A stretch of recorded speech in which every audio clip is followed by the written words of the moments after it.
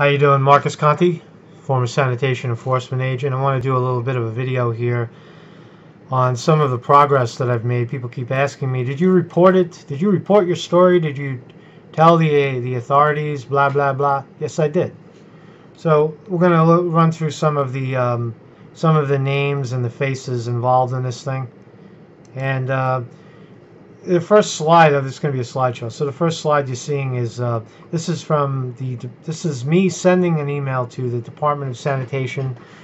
If I botch their names, you could read it for yourself. It's Shannon Manna-Galt. She is the Inspector General at 80 Maiden Lane, New York, New York. There's a phone number.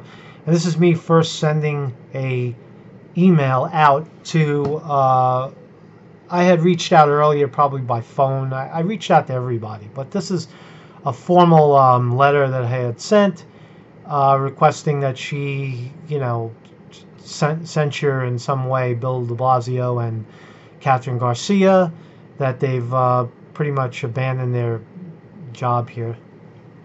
Okay, so the next one is the follow-up. This is Daniel Flaherty. Daniel Flaherty, okay? He's the good Inspector General's foot soldier at the Department of Investigations.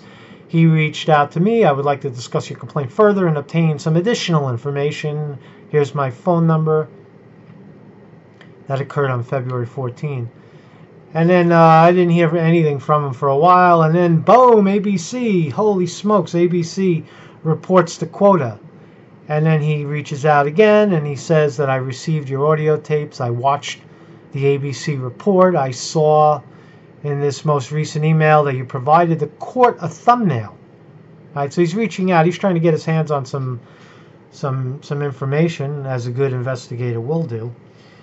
But in the final analysis, this individual actually never did anything. It seems like he investigated me. Down in the bottom, you see some of the key email addresses. The lawyers over at Department of at the Corporate Counsel, the Army of Lawyers, and you see the New York State Division of Human Rights lawyers. Okay. All right. So this next slide, this is another email, and he's asking basically for more information about the 10-ticket quota and the practice of block-facing agents who underperform. So he seems concerned. He seems interested, and he keeps asking me throughout these discussions. I had a few phone conversations with him too. I'm not going to put those up, but he sends keeps asking me to come into the office to talk more, like as if what I'm saying isn't enough to knock the door down and, start handcuffing people. But apparently, these guys kind of want to. I got the whole sense when I was talking to this guy that he was kind of investigating me for reaching out.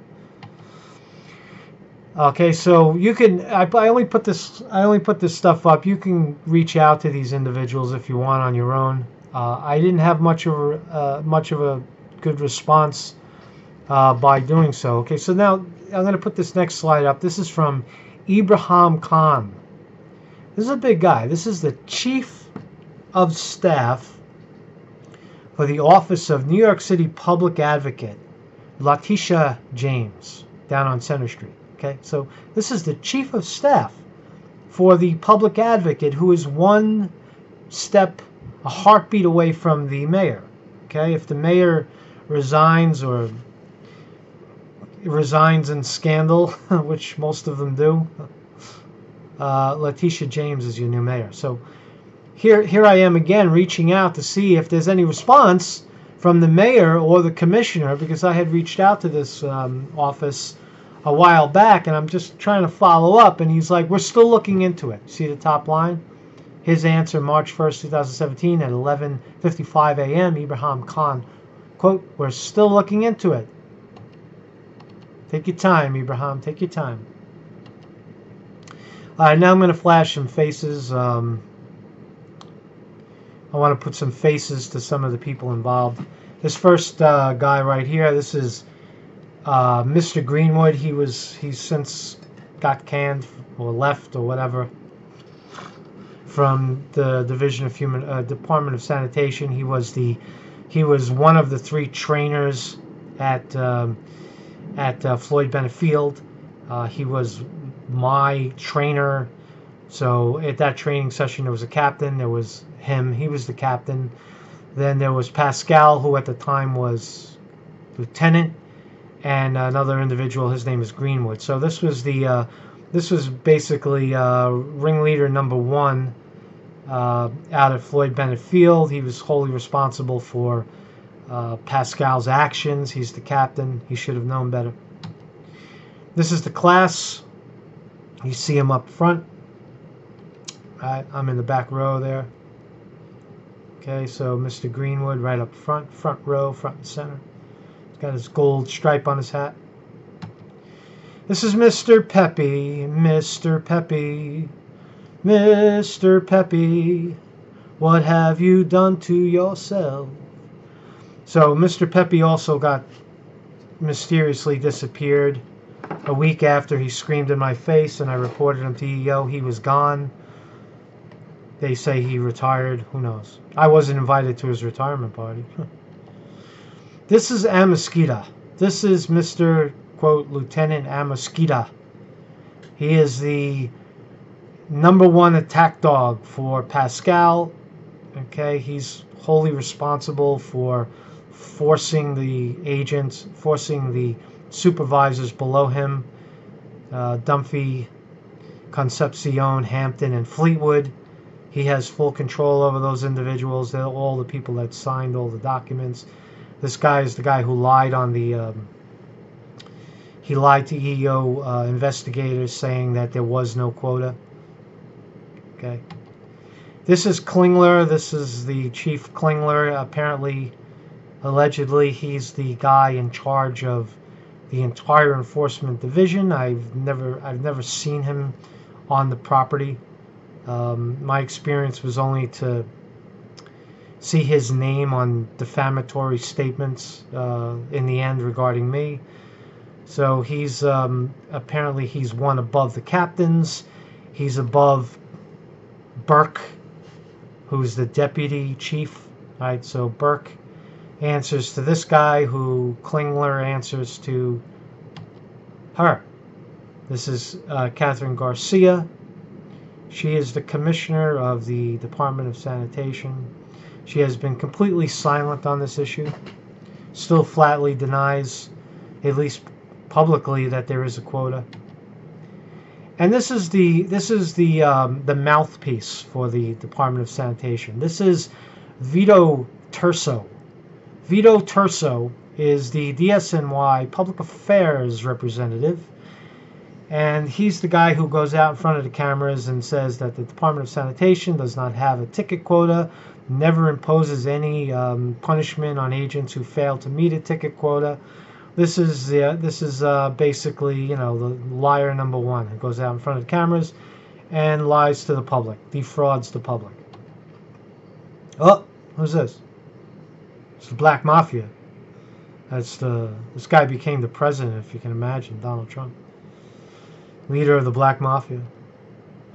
Oh, this is an interesting one. This is what happens to you at DSNY enforcement if you fail to follow the corruption.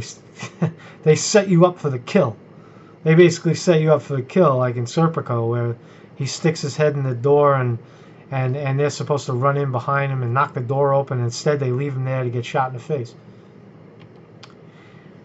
And we're going to be very polite on this one. This is the very honorable Judge Barbara Jaffe, who made the decision at 60 Center Street that there was no corruption at DSNY, that there was no discrimination or retaliation. She agreed 100% with the New York State Division of Human Rights' decision to find no probable cause for anything.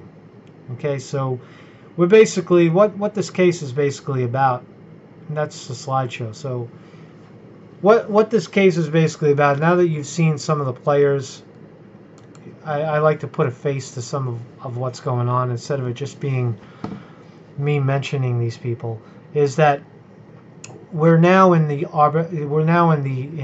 appeals process where the object is Jaffe and Judge Jaffe and the New York State Division of Human Rights have both decided that they don't even mention the quota, right, at all. And they don't refuse to mention discrimination, of course, because of obvious reasons, that I'm not a minority, so therefore in their eyes, I guess discrimination isn't even possible, right? So and if you're reading through the brief, I want to mention one other thing. You're going to see things. It's very complicated. I get it. I understand.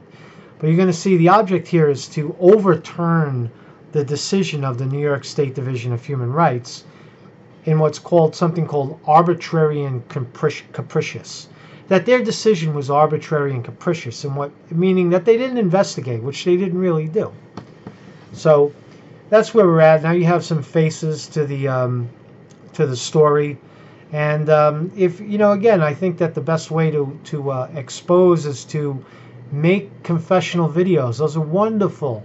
If you don't feel like putting your face in front of the camera, then you can do it behind the camera. Just let us know who you are, and so that it's believable. It's not just somebody making it up. Because then, if it is, then it's not worth anything. But okay.